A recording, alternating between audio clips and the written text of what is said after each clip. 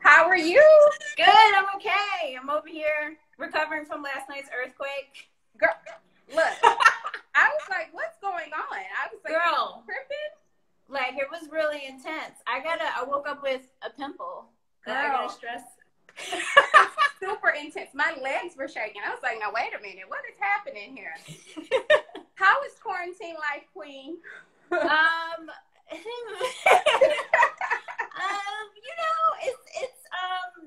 It's lifing. Life is lifing. That's what I found. No matter what, the world keeps turning. No, it's been really intense. I've been sleeping a lot. I just got back on a normal sleep schedule. At first, I was kind of sleeping until like 2 o'clock in the afternoon and staying up until 4 a.m. Yeah, that was nuts. But I'm working out still and like writing, which is nuts. It's like, what do you do? Hold on, let me turn you up because I can't hear you. Okay. I'm such a grandma. I'm so bad at these lives, like trying to. There we go. This is our new normal, right? I know. Well, at least we can still hang out. I know. We can. So I have my water. Remember yesterday I said, should I bring wine? But I have water. So I'm proud of you. Yes, I have the water. Staying hydrated. Staying hydrated. Congratulations on the season 2 pickup. Thank you. How did you guys find out that you guys got a pickup for season 2?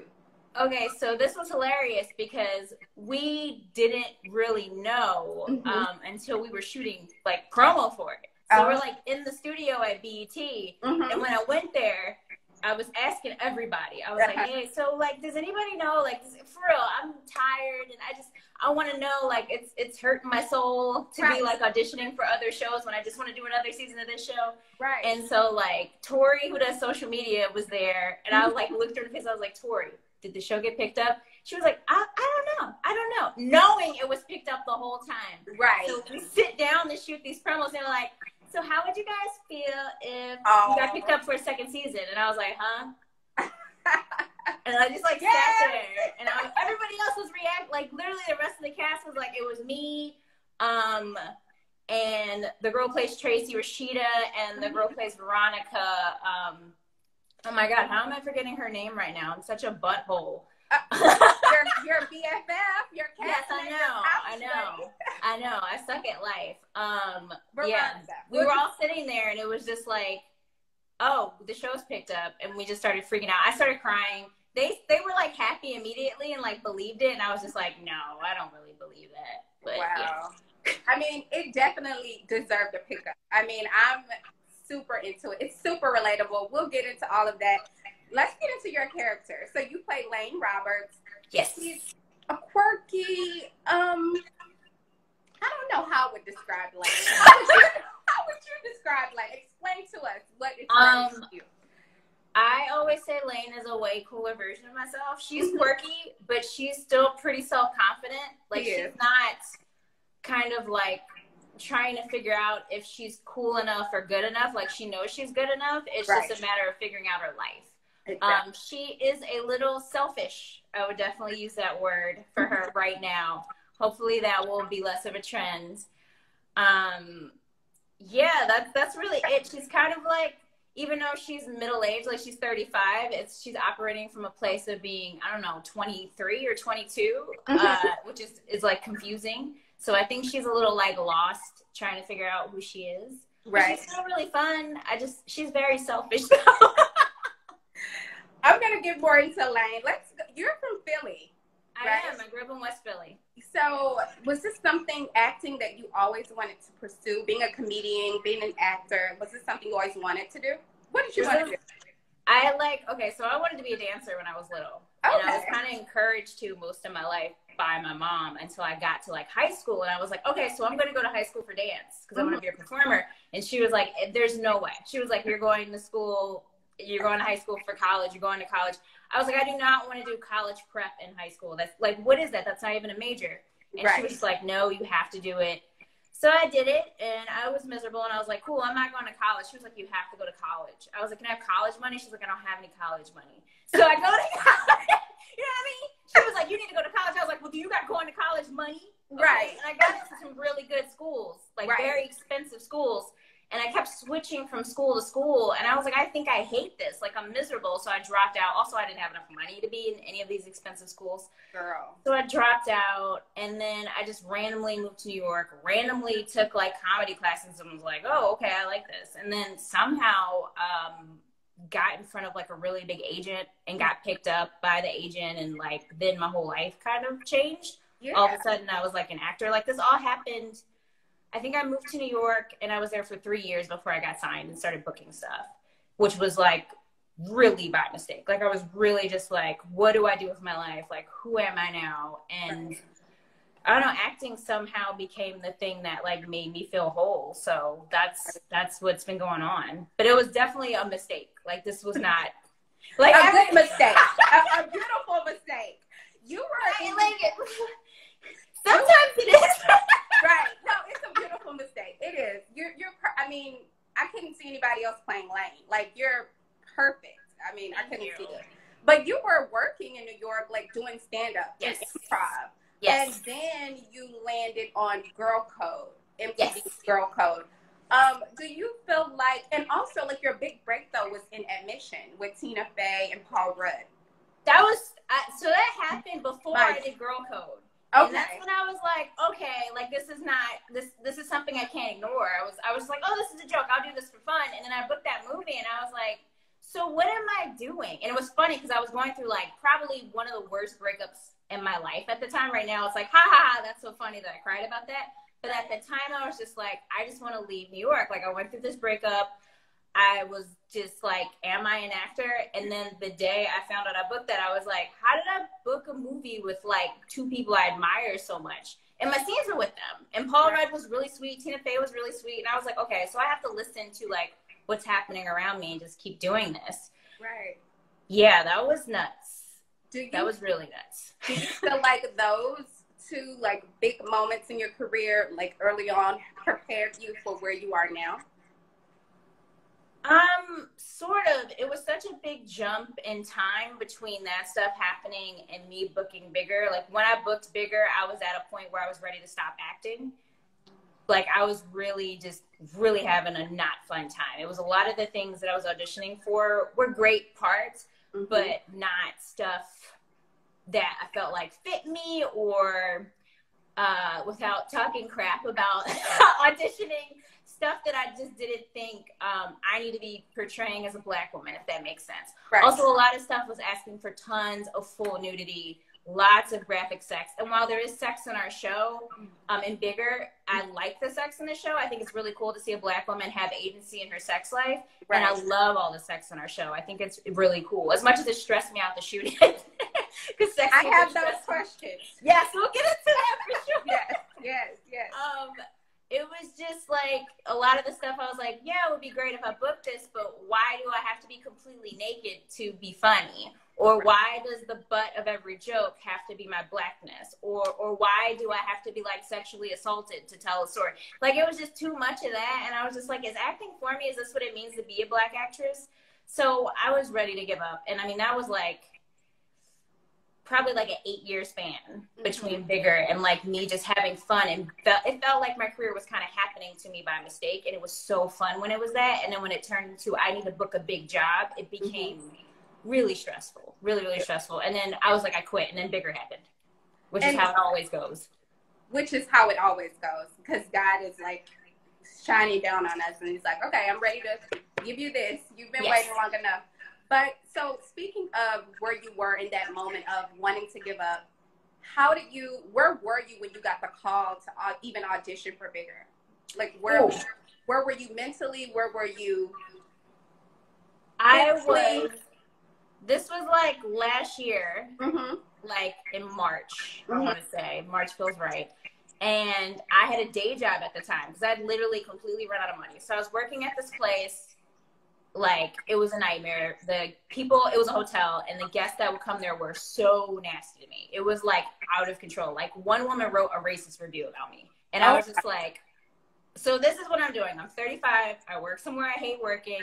I'm not acting. I just live in LA, and I pay, like, I work to pay my rent. And it was just like, okay. And it was pilot season, so there were like a million auditions, and they were good. I was getting really close to stuff, but then I would lose it to somebody super famous. And I was like, okay, so I'm not super famous. I'm broke.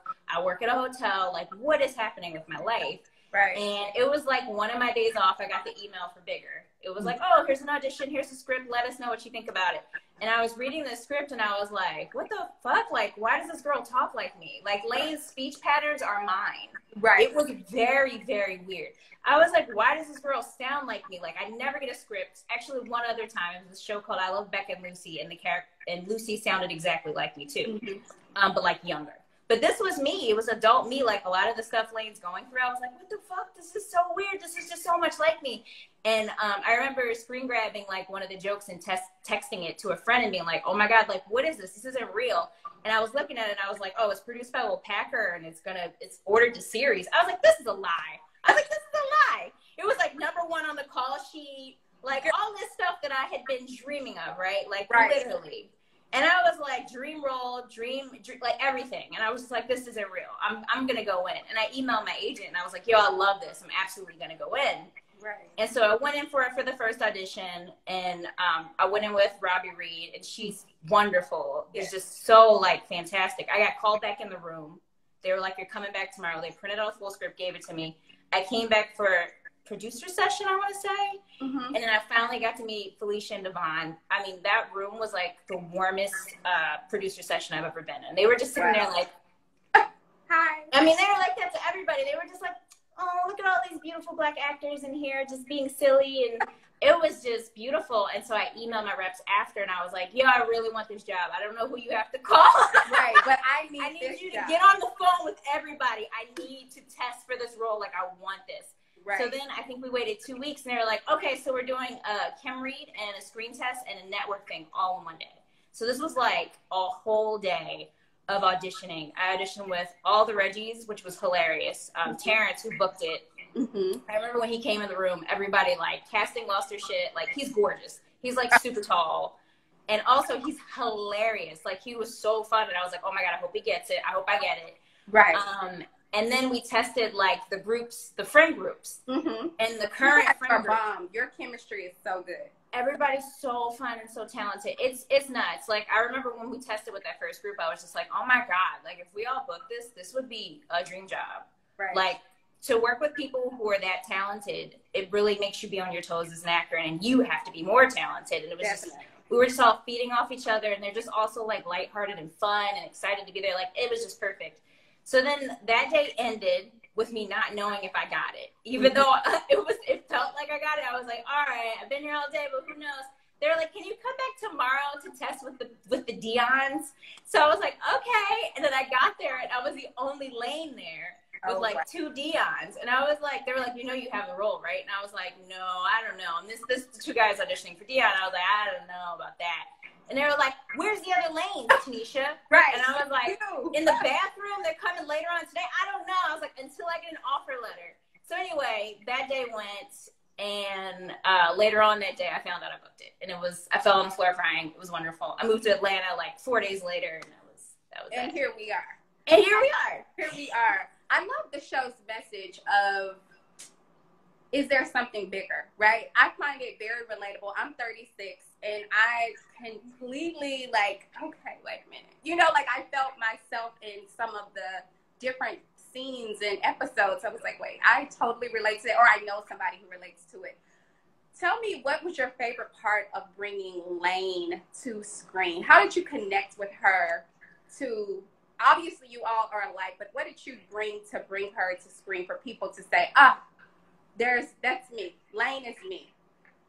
I think with Lane, I just had to make sure I was really honest.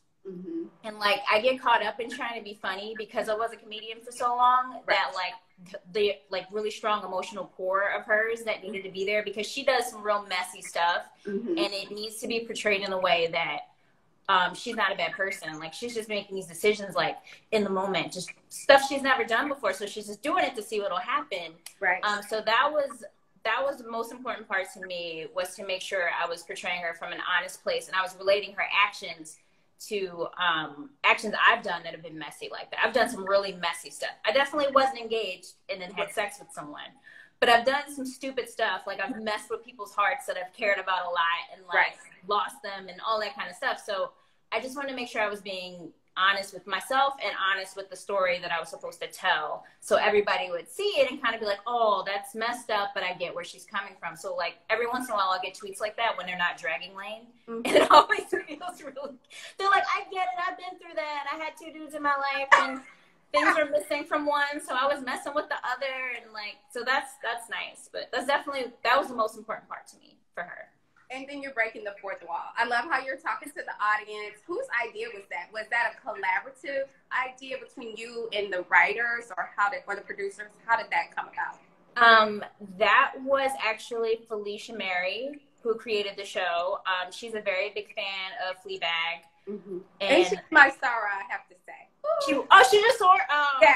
She's lovely. You should talk to her. She's incredible. She's an incredible person. I'm so lucky to get to work for her and with her because everything was very collaborative with her. It was never like, do this and shut up. It was always like, oh, okay, you did that. Let's try it this way. Or, oh, what if we did these 2 things? Or what if we change this line? What do you think about this line? It was so much, there was so much respect there from her of my work. Right. So when we got to the fourth wall stuff, because we would shoot just like the regular version of the scene, and they'd be like, all right, so we're going to set up a camera, and this is going to be like your fourth wall. And we I would have a different tone, and it was really finding like who we wanted the second lane to be. Second lane is like, hey guys, here's what's really going the fuck on. And then there's like the stuff she does in front of her friends, or like the guy she's dating that's like really different. Oh my God, I'm so jacked up on caffeine. Like, that's what we do these for, so people can like get an inside like view into it. I think we're all here for this. So tell me, speaking of like the writers and the producers and Felicia, the subject matter on this show is very, like I said, relatable. People can watch your show and say, this has happened to me, or I know somebody this has happened to. But for that to go over well with the audience, it has to be authentic. And so your writer's room, I believe it's mostly made up of females who are African-American. Is that correct? Yes. How important is that to have on a show like yours, to have that authentic representation of the voices that we see? I think, well, for me, that was part of what determined whether or not I was going to take the job, to be honest. When I read a script that hasn't had input from Black women, that's supposed to be about Black women, I can tell immediately. It's usually kind of not relatable. It feels very surfacey. Right. This script had so much heart to it. Actually, all 10 scripts, I mean, and some of them were written by men, but still had because there are women putting input into it, Black women especially, everything still rings true. Right. And I think that's what, like, as a Black woman, when I watch TV shows that have Black women in them, I want to feel like, oh, this is real. I don't want it to feel like this could be anybody, or this is quote unquote colorblind. Right. And I don't need it to be like, hey, I'm Black. I'm a lady. I'm Black. Like, I don't need that, but I need it to be like realistic. Right. You know, like, otherwise, why do it? I don't need you to fake write a show about Black ladies. Right. Like, just don't do it. So yeah, our writers' room they were very caught up in making sure that the story was authentic and real, and that Black women that watch it can relate to it. Definitely. Would you like to write or direct or go behind the scenes on this show? On Bigger, I don't know. I don't know if I can write good enough for this show. I gotta be honest. Like, the writing on our show is really good. Like, I said to Felicia, I wanted to like write, and I was like, I'll write a spec, and then I was just like totally intimidated. Like, our show's really good, and our writers are so talented. I'll just do my little improv here and there on the show. I love it.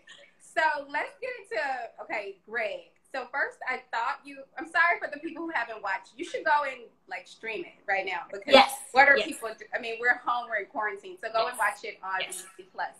But I thought you were gonna go with Greg. You know, he was safe, and it was and then Dion, you know, he was comfortable, familiar. You're a friend, right? Yes. And then at the end, I was kind of like, wait a minute, what's going on? How will this play out? Do you know how that will play out? I know some things. Can you give us a little hint at how that will Can I give you any hints? I can do it. Felicia will, as soon as I get off this not FaceTime, this live, she will threaten my life. Okay. I know some things. I know many things. But Yeah, I don't want to spoil anything. I get why you would think Lane would be with Greg. Yeah. That would have been really rough for her, because I think she would. I've not done a similar situation, but I dated somebody for a really long time, and it got to be like a year and a half, and I was just kind of like, I do not like you. Like, I'm in this just because this feels like I'm like checking off check boxes. Like, you're not going to go anywhere. Right. And then all of a sudden I started realizing that I hated everything about him. Oh no. And he broke up with me, and I was like, great. So have you ever dated a Reggie? Have I ever dated a Reggie? I don't think I have. I'm like, Reggies are really like Reggie type dudes, like side dudes or dudes that are like, I'm just gonna give you the D. They scare me. That scared me too. I was like, no, wait a minute. He was like comfortable with it. I'm just okay. I'm just a side dude. Like, what? Yes. And also I don't know how to do that. Like, I can't just have sex with people. Like, I'm gonna show up at your house and be like, hey, I'm your girlfriend. Hey, let me in. Let me in. Exactly. I'm your girlfriend. I'm outside. So those scenes with Reggie, were they? Did you have a body double, or was it you in? So for some of the scenes there was a body double. Okay. For some of them, not a body double. Okay. Yes. Okay. And it's funny because when they asked me about the body double, they were like, oh man, like, who do you want? And I was like, I want Meg the Stallion. And they were like, we cannot get you Meg the Stallion. I was like, first of all, no one's going to believe that. No one's going to do it. I can't.